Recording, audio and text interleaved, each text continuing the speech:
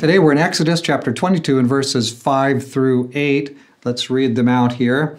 If a man lets a field or vineyard be grazed bare and lets his animal loose so that it grazes in another man's field, he shall make restitution from the best of his own field and the best of his own vineyard. If a fire breaks out and spreads to thorn bushes so that the stacked grain or the standing grain or the field itself is consumed, he who started the fire shall surely make restitution. If a man gives his neighbor money or goods to keep for him, and it is stolen from the man's house, if the thief is caught, he shall pay double. If the thief is not caught, then the owner of the house shall appear before the judges to determine whether he laid his hands on his neighbor's property.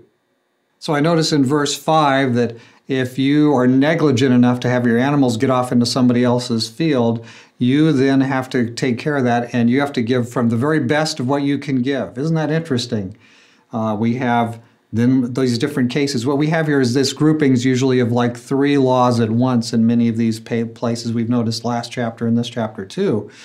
They're putting groups of 3s oftentimes, not everywhere.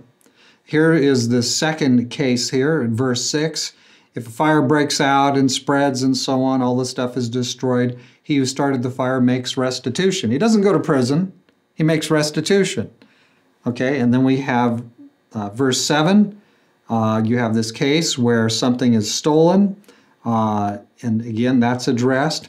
And if the thief is not caught, verse 8, then they go to the judges, and the judges try to determine what really happened.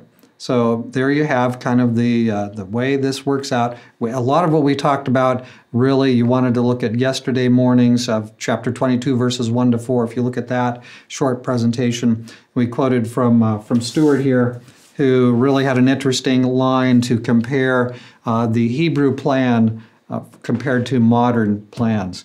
And the Hebrew plan just looks better all the time as we look at this today, different from what we have today. So again, there's a lot of incentives going on here. Don't do this, you'll have to do this.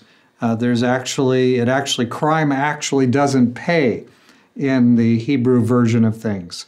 So anyway, we're looking at these laws as we carry right on through the book of Exodus. I hope you find this interesting and stimulate your thought in terms of how good the God is, the God of the so-called vicious God of the Old Testament. He's such a bad person, going to burn everybody with fire and all that.